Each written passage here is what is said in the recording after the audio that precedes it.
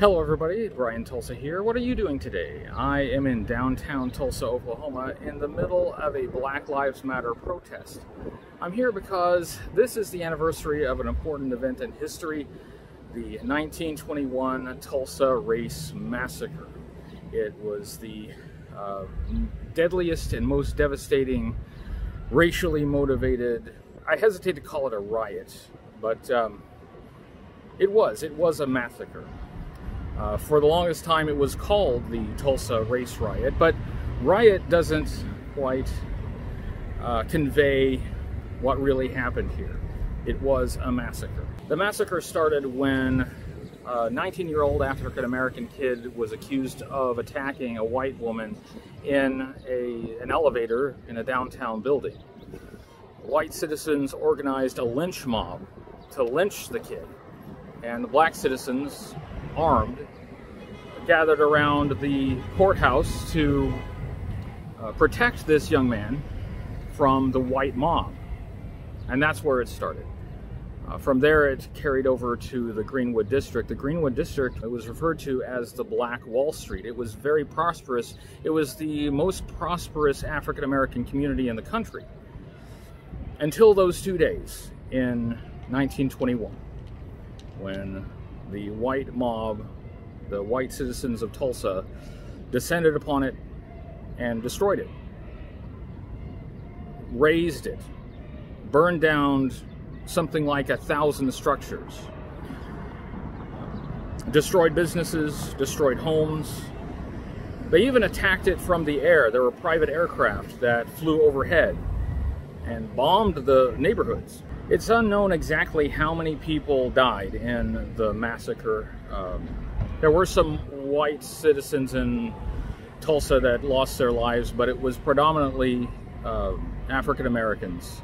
There is an official count, but there are some people who simply were never accounted for.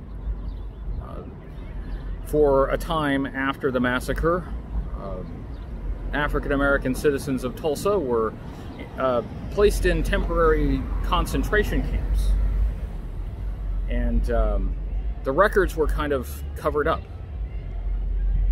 The estimates are up to 300 people died in the massacre, but we don't know where they're all buried. There is the assumption that there is a mass grave somewhere in this town, but nobody knows where it is. This is going to get a little noisy, but I'm going to attempt to go to the Greenwood District and show you some of the places where this happened.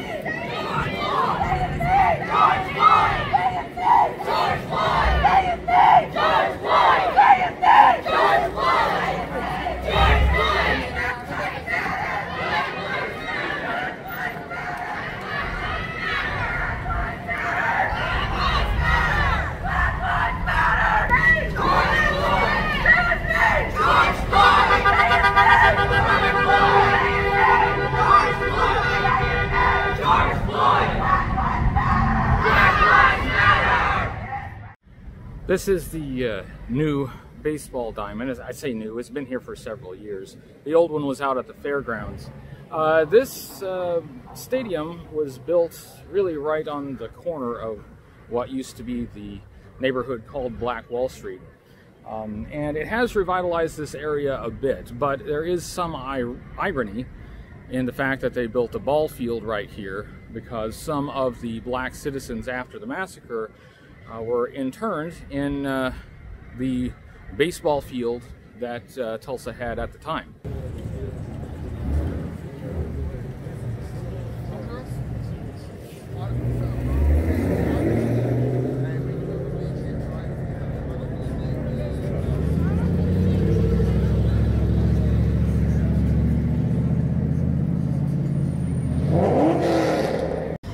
One thing the city did a few years back is erect these plaques at the locations of some of the businesses that were burned down along Greenwood. Each one of these plaques represents a building destroyed and hopes and dreams lost.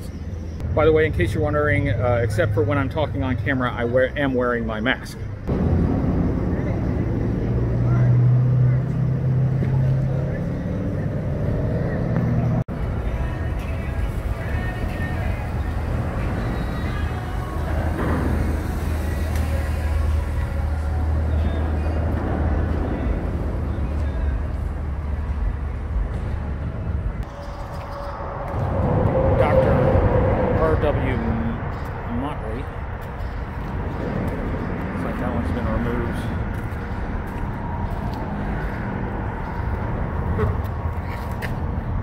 Barber shop here.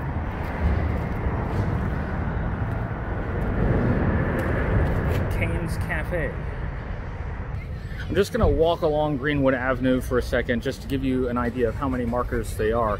Each one of those markers was a business destroyed in the massacre, and it wasn't just buildings burned down, it was lives lost.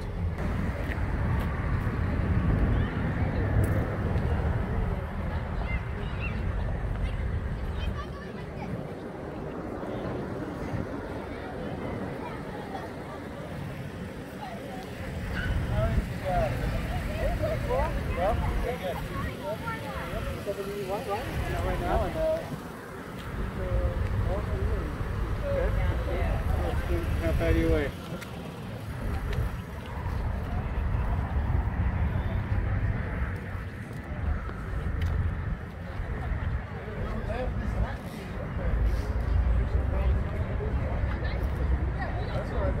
Cold up there for me.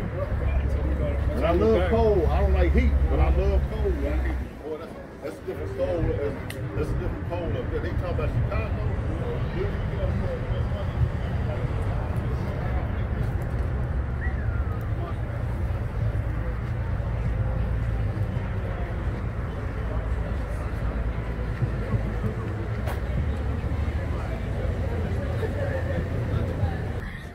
I am at the corner of Archer and Greenwood. I'm going to try to walk along Archer for a minute. I can't go all the way on Archer because there's some construction and the sidewalk is closed in some areas, but there are more plaques on Archer of destroyed businesses in the Black Wall Street. All right, here's some of the plaques along Archer.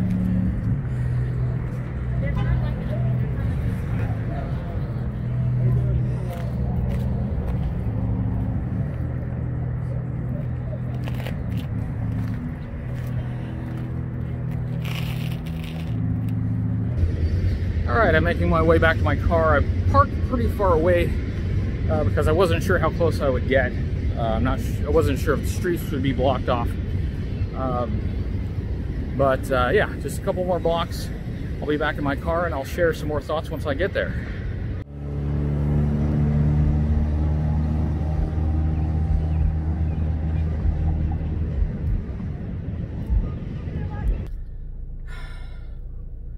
It's a hot and humid day today. There are still a few protesters out there, but it's kind of cleared up a bit now. The Tulsa Race Massacre. It's not something that I think most of the nation knows about, and it wasn't really talked about here in Tulsa for a long time. It wasn't part of our history curriculum when we learned about Oklahoma history. Honestly, I heard about it by word of mouth. My dad told me about it, and it was kind of passed down just by oral tradition, which of course is not a great way to preserve history, but in this case it was the only way to really keep history alive. The city just kind of ignored that this happened, and yet the scars of it were still here. The scars of it are still here today. Even now, the north side of town is still the bad side of town. And it's still the area of town where it's predominantly African American. It's still, in a lot of ways, a segregated city. And that Our African-American communities get fewer resources from the city. They get less support from businesses. It's hard for them to get even a grocery store to open in the area. It really is all a lingering scar from 1921. As we experience protests in the United States against the killing of an unarmed black man by a white police officer again, and as some of those protests turn violent, I think it's important to keep in mind that the most destructive racially motivated riot, if you want to call it that, was not committed by African Americans. It was committed upon them by white Americans. And that's what happened here. They destroyed a thriving community, and our city hasn't recovered, even today.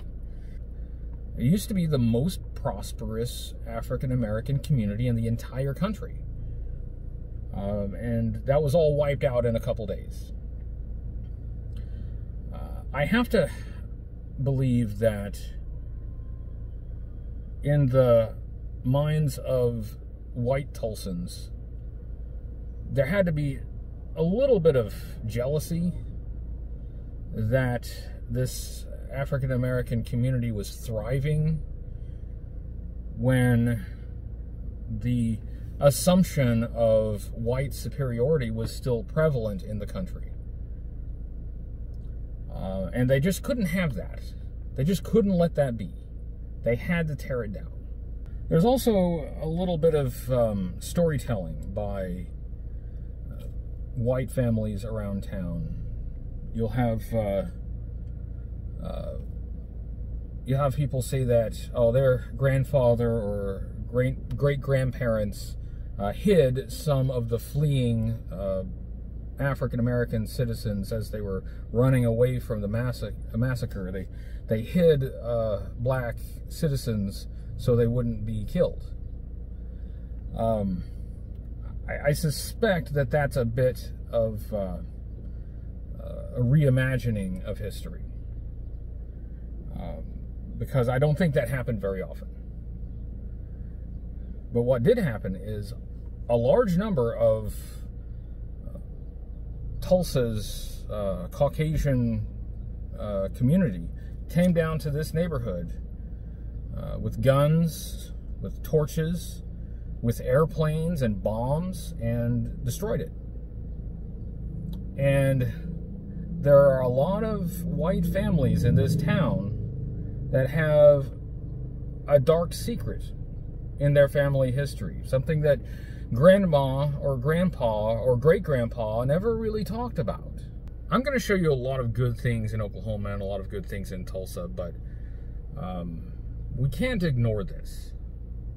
This was an important part of this city's history, and to deny it is to rob the victims of any meaning to their deaths and to their loss. Their story deserves to be told. And it's not a story where, you know, there were good people and bad people on both sides. No, there was one bad side. For better or worse, this is my city. And I'm ashamed of this part of the history, but I'm not going to close my eyes to it. Thank you for joining me, and I will see you tomorrow.